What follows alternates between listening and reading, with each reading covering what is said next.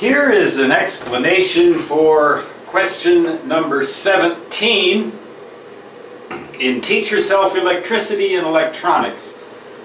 5th edition, question number 17 in the final exam, page 664, asks us what we call a sawtooth wave that has a finite non-zero rise time, rise meaning going positively, and an instantaneous or essentially instantaneous decay, which refers to the negative going portion of the wave. When we have a wave like this, it's called a ramp.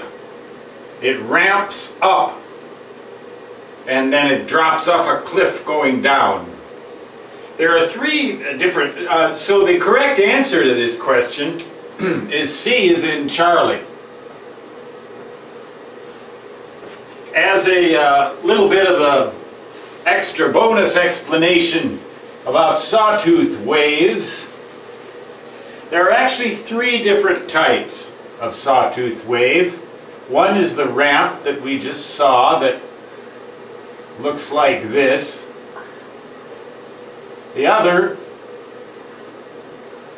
I don't know what they call this specifically. It's the exact opposite of a ramp. It goes up and then slopes down with a finite non-zero decay, but an instantaneous rise time. For some reason, they generally refer, the term ramp generally refers to something that you go up, not something that you go down. At least there's no confusion that way. The third type of sawtooth wave is the type that has a finite non-zero rise time and a finite non-zero decay time. The rise and the decay times might be the same, time always going towards the right, amplitude, instantaneous amplitude vertically, with negatives on the bottom and positives on the top. Sometimes the rise and decay times are more or less the same, resulting in a slope that's more or less the same, going up as it is going down. In other cases, though, you'll get an asymmetrical sawtooth where it might have a rise time that's faster than the decay time, or vice versa, but neither of them are zero. Let's use red.